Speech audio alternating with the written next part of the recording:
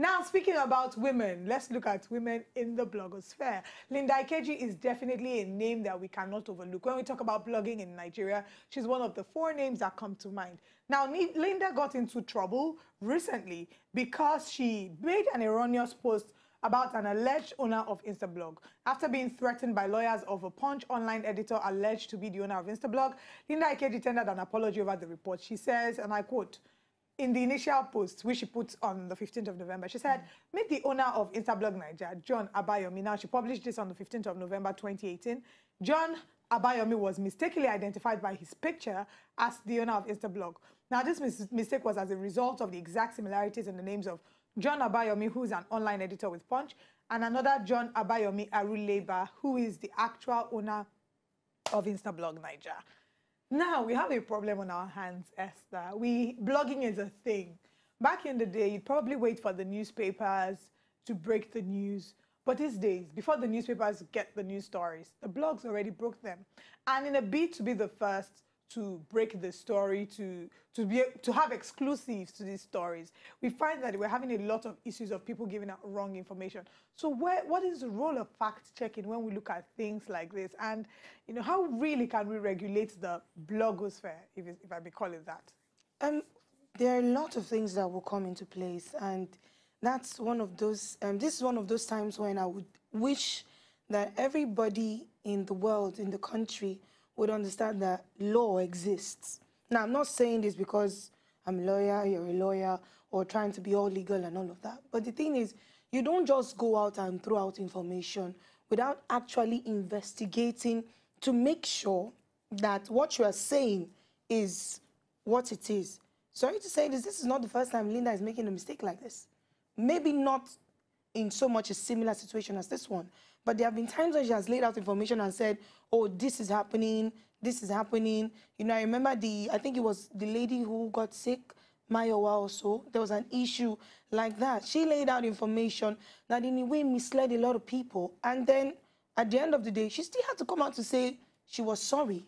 Like it wasn't supposed to be like that. So why don't you just make sure that you have facts right before you just let out? But then again, some people bring up the argument that is why there are blogs, that blogs basically have, their job sometimes is to gossip. So some people will tell you at the end of the day, it's not that deep, it's a blog, blogs gossip, and if you're in the public eye, you shouldn't take it so personal. Now, in the particular case, the John Abayomi who was involved in this, there are several areas, several factors you can look at. First of all, he already has a job, a paid employment. His contract already has rules and regulations stipulating maybe to the fact that he can't have another job whilst having a full-time job here. So basically what you're trying to make that look is, you're making him look inefficient. You're making him look like he's using the time for his work at Punch to be doing his own private hustle that is paying him way more, because I know Instablog is making a lot of money, way more than Punch is or maybe will ever pay him. So at the end of the day, you're jeopardizing not just his reputation. We already know that Instablog has a reputation. Everybody wants to know who the face behind Instablog is, because they have like all the latest gist and all the latest tea on everybody, but nobody knows. And I think that's even the person's saving grace, the fact that it's anonymous, because I feel like if people knew who exactly ran that page, the person would have been in trouble by now for all the kind of information. But do you think that, we need this kind of, bloggers like this, bloggers who keep people on their toes, bloggers, for example, like Instablog Nigeria, who are basically the first to spill the tea? Or would you say that they go too far sometimes, that, they push the Okay, I'm not going to say I have a problem with you being the first to release or break the news. It's great. Be it, at the top of your game at all time, but make sure your facts are correct. Make sure what you tell us as the people, those who would take this information, is what it is. And besides, Instablog always has very legit. Aside that, there are headlines. God.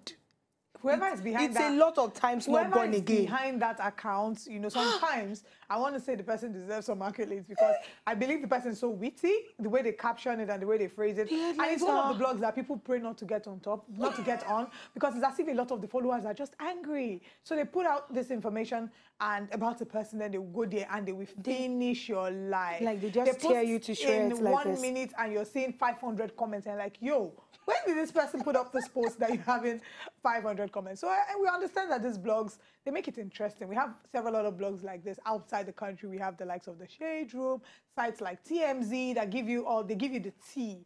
But at the end of the day, sometimes we need to ask ourselves, when it comes to blogging, how far is too far? It's important to give out this information when it's not yourself or it's not your family member. Wait until a family member has important information that could jeopardize them and see if you would give it out. Classic case in point, Linda Ikeji. When Poede had given birth, was it Linda that, I'm not quite sure if it was Linda or Instablog that put this out, but when Poede, a beauty queen, had given birth, they said, I think 4 or 5 months after marriage, so and so had her baby. So basically wanting all of us to know that she was pregnant before she got married. And then Sandra was pregnant, or what's her name? Linda's sister. Laura, exactly. Laura was already pregnant as well when she got married. And people kept saying, oh, Auntie Linda, if it's somebody else that was pregnant before marriage, you'll be the first to announce it. Now, this is not criticizing or attacking anybody who wants to get pregnant before marriage. It's your life, whatever you want to do. But at the end of the day, that would make you realize that there is actually, they put a limit when it comes to blogging. When it's information about other people, it's easy to give out. But when it's about yourself or your loved ones, you want to protect it with care. I'm sorry, I don't want to be petty, but I'm just going to say I love Nigerians for being who they are. Because I think we can remember when dear Linda finally got pregnant. We know how the whole country took it and how everybody said what they said.